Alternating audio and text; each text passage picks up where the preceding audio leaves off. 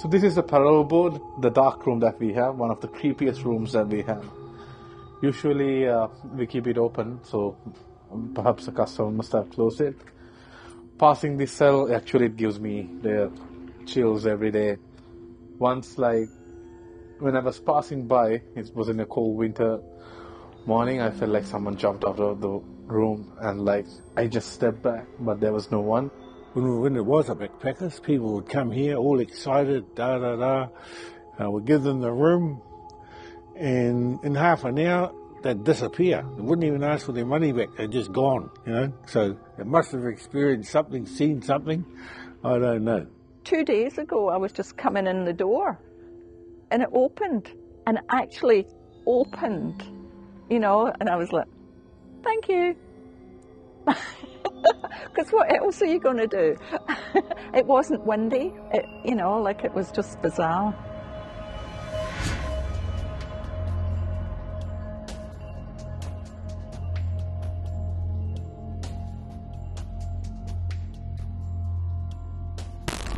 Well, we are ranked among the top 6 haunted places in New Zealand. I get a lot of people on a daily basis who can see, communicate. Even yesterday, there was a person who had bruise marks all over his body after doing the prison, and he was horrified. So I've experienced a lot of things as well.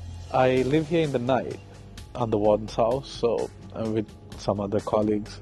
Sometimes in the night you can hear footsteps outside, people walking around, knocks on the doors, people playing with your hair, blowing on your face, all kind of those things. And sometimes you even feel like someone is staring at you, but you look around, you can't see anything. We'd only been a few weeks into the process of setting up, and one night we brought some of our crew in, and several things happened on this night. It was really weird. So we'd gone and got a uniform off a mannequin in a guard cell, but may also have been Kiriopa Taro cell, and we left the mannequins lying sleepy on the bed, and then went about our business. And I was painting one of the girls' faces, and I hear this noise at the door because some of the guys had come to the door and felt what I thought was someone push past me. And one of the boys was well built like me, and so I thought it was him. And I went to say, oh, what are you? And there was nobody there. And I look and they're still at the door. And the girl I'm painting looks at me and I'm like, it's all good. Just don't bump me because I'm about to do her eye. And it's about this, yeah, it was probably one of the first 5 or 10 things that had ever happened to me up there. But we get to the end of the photo shoot, we take the uniform off the actor, we go to open the cell door to the guard's room, and I find out later that it's quite common. It's always very hard to open. So we call the manager at the time, she comes and she just goes and pulls it and goes, what's your problem? And we're like, oh, obviously we're weak today. And we walk into the room and the mannequin that we'd left lying on the bed was all like, totally all screw-whiffed, and we were like, I don't know about this place, guys. One of our lassies who was training to be a nurse, she used to just come up and do some part-time cleaning. Her name was Tracy, and she was listening to her music and mopping away, and there was a guy behind her, and she says, mate, because she's from London, she says, mate, I've just done that floor, you know, and he just walked through the wall. Well, Tracy just dropped everything. She was out of there, and she's never been back. So, yeah, she'll come as far as here. She's been twice, but she won't bring her kids in, and she, you know, like it's just a no man's land as far as she's concerned. So we had to pack up all her gear and deliver it off to her. It's a wooden place with a tin roof, and when it's been cold winter, frosty morning, and the sun hits it, and you get that sound of everything moving, and yeah, you'd get that sound without it having to be a fresh morning. Like there were specific sounds between 8:30 and 10 in the morning as they woke up and they got ready for their day. Yeah, very uncomfortable going in there to open up by yourself or close late at night. So we are at the women's wing now. It's considered to be creepy for many people. People keep on seeing people in the cells. And on cell 24, a lot of people can see a woman sleeping on it, the head and the body and all. So Most of the times we get customers who come running back with their devices. They would return it and would not even ask for a refund, just they'll keep it. They'll be like, this place is so creepy, man, we are leaving. Would be my first 6 months that I was there. I heard it 2 different times during the day, to the point that I asked Marion if they had neighbours with a young child, is that I heard a baby crying. And it will be in that front yard area where everyone comes in to get processed. And clear as a bell, like a young year-old child, maybe a little bit older, and crying. Yeah, I'd heard it a couple of times, and I said, "Oh, Marion," and she goes, "Oh, you've heard the baby," and I was like, "I don't like this." Yeah, that was unnerving. Me and my wife, we experienced some stuff. I don't know, it's paranormal things that normal life you can't explain. One of the main thing I experienced, we call this infirmary, the room behind me. I moved into that room by myself. It was been closed for years. One night, around midnight, I saw a person right next to my bed, looking at me. Still remember face, bald head guy, had a beard, not long, trimmed.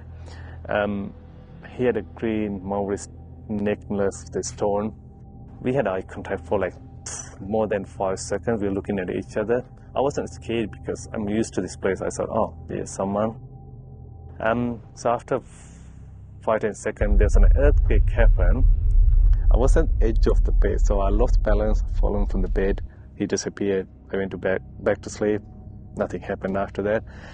Next morning, I mentioned to our guys, staff, yeah, I saw someone. I don't know who was that. Well, he was in my room last night. That's all. I didn't explain anything. Next day, I saw the same guy. Oh, this is not normal. I remember this guy from somewhere. Yes, from last night. So we were looking at each other. Then that time I got freaked out because I remember seeing the same guy last night. I tried to move, but I couldn't. I went to a mode like frozen. I tried to scream. Then nothing came up from my throat. Then I like, nah, this is not good. Still, he was looking at me. I was looking at him because I couldn't move. I didn't have any options. So then I thought, oh, I remember last night there was an earthquake. Then I lost the balance. I was like, I moved my whole body like a robot. Remember? Then I fell from the bed.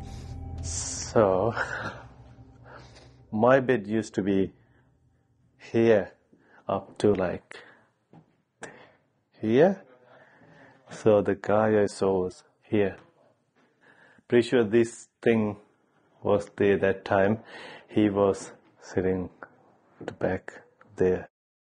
Next day I told our guys, one of staff member had contact to a person that communicate with spirit, ghosts.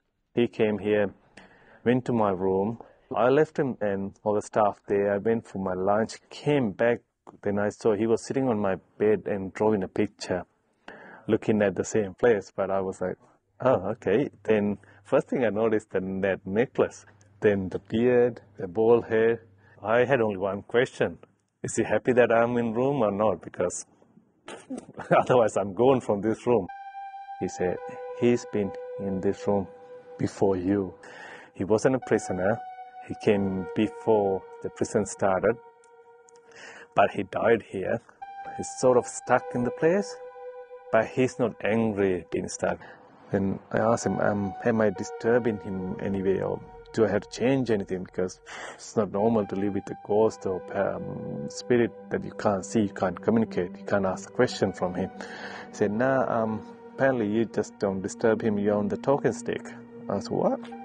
Oh, the phone. Oh, yeah, because he didn't know what to call for the cell phones, because there was no cell phones 300 years. When after that, when I used to go to my room, I started knocking, letting me know that I was coming. But I never saw him again. I didn't experience anything out of normal in that room. My friend Michelle and I were sitting in the room over there, in the office there, and it was fairly dark, and it was on one of those scare tour nights when there was some backpackers doing bits and pieces. But everyone had gone through past the hanging yard, and of course we're sitting in the office looking at the computer and whispering away to each other, not wanting to put the lights on because we didn't want to spoil the ambience for everyone else. So it was just out of the blue that it was like 2,000 sparklers, you know, like real phosphorescent white light lit up. And we just looked at each other and like, what the? And Michelle dives up and she slammed the door. And I was looking up at the camera and I went, oh, look, there's somebody walking across the courtyard. It's this woman dressed in sort of old-fashioned gear. I said, it's one of them blooming actors. They're just having a laugh. So I went, you know, like out to have them on. Nobody there. And, you know, like we searched from top to toe. They couldn't have gone that way. This was locked from this side, all behind us, totally locked up. Nowhere could that person have gone. And it's a lady, and Ali would tell you that as well, that there's a lady in that office area in old-fashioned clothing who just doesn't want to move on.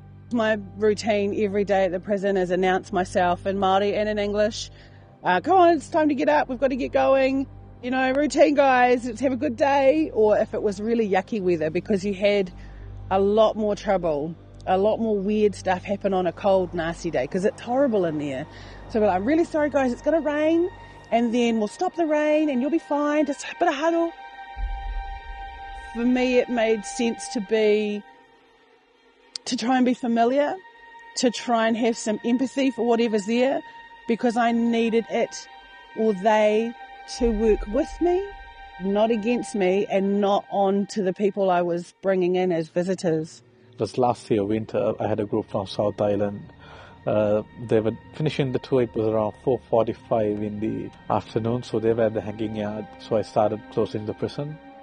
And after closing it up, like while I was at the women's wing, I was able to hear two women whispering to each other in a very loud way. So I thought, oh, it might be those two ladies who are at the hanging yard. But so I came from the women's wing to check on them, but they were silently just sitting and listening to the audio devices. So I shut down the entire prison, and when I came back, those two ladies wanted to show me the rooms that they felt haunted. So we came back into the prison, and after we came out from the main door, we locked the door, we stepped out, all of a sudden loud thuds and knocks started going inside from the prison.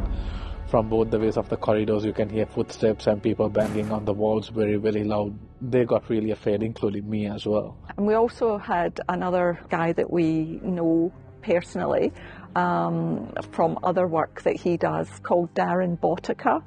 But because I used to live in behind here, we actually went with Darren, and my husband and I were not totally comfortable about hanging our washing out that side gate there. We asked Darren to go around, and he actually said there's people buried there as well, and that he said, okay, show me the bits that are concerning you. So we went out there, and you know, I had washing on the line, and he said, you shouldn't have washing there, this is an old burial site. And with that, my string, it was just wire, you know, tied up with string and all that, it went bing, and the washing hit the floor, and I was like, okay, right, thanks, I hear what you're saying. Then we proceeded to go round to the hanging yard. We used to have a cassette gallows round the back, and it had a rope which was very, very heavy and not a correct rope, but it was something that would not encourage people to muck around with it. And he said, this has got to go. And the rope fell. Honestly, you couldn't read about it. It just hit the deck. Staff room and the kitchen, we had to walk past the entry into the hanging yard. I've seen a person, he was just walking past the doorway, taller, like well-built, big guy, walking past. Normal speed, not like a flash, normal person walking past.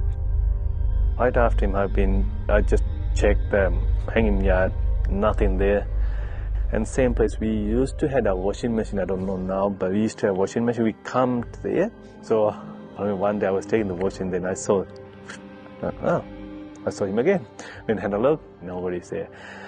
That same person, multiple people have seen. In the hanging area, it's more I've had someone walking backwards and forwards behind me when I'm talking through each of the major stories of hangings, or in like just a little shove, which is always like, hey, I'm telling a story the best I can, or someone rushing up and then being right behind you and you're like, okay, this is going to be close, that's cool, we're just going to walk now. Yeah, the feeling of being chased when I was leaving the dome area one night, that was uncomfortable. So yeah, more a sense of people being there more than actually seeing them, which I'm really happy with. Don't really need to see too much. Also remember us having a lass in that detox room over there, and we had 4 sets of bunk beds, and you know how strong those steel bunk beds are. Well, the bottom bunk was as if it was fluid, and it was banging against the wall, and the person on the top bunk was not moving. And this was a lass called Lisa from Canada, and she had a face floating. She said it was like a round Maori face floating above her, sort of talking to her, not in a good place, and that's why we stopped using that detox as a dorm. The people that would have been in there when they were alive, a lot of them would have had developmental stages where they stopped mentally at maybe 8 to 12 years of age. That's when their influences went wrong, and so they were young men with a child's mind. So you've got to think, you're probably still like that on the other side. You may know the difference between what was right and wrong, but you're a bit confused. So I just tried to be empathetic, because I thought if it was me in the same situation, I'd want that. I'd want someone to try and care. And it made life a lot easier when Mum says, get in your cells, I've had enough today. You just get a bit of a change. Like, there was a weird day. One of the other workers asked me to go tell off remand, and it was really dark and shadowy, and I had enough that day. I was very grumpy. There was stomping of Mama foot. This behaviour is not acceptable. You bugger off back. I've had enough. Get in your cell. And then the lights changed and the shadow disappeared, and I was like, okay, that works for me. I'm going to have a cup of tea now and just get out of there. Well, it took me some time to get used to it, but now I'm actually used to it, so I believe I respect them and they respect me back. They were real people as well at one point, and we need to be respectful for them. So if they need to be here and if they enjoy their presence here, we would respect them and we would like to blend with them as well. So it's their home and we would like them to stay that way. 15 odd years or whatever, there's been nothing malicious that I have heard of or experienced. My wife and I were staying there, and sometimes the TV would go on, and then you go to the toilet and you come back and the channel will change, and you think, oh, what the hell's going on here? You could be asleep in the bedroom, and next minute the light will go on. Maybe a reminder to let you know that, they're around, and I look at it as a positive thing. There are people who, have passed on. Maybe they don't actually realise they've passed on. There's still something still going on there. The residual energy is still in the place. I like it the way it is. I would not like it any other way.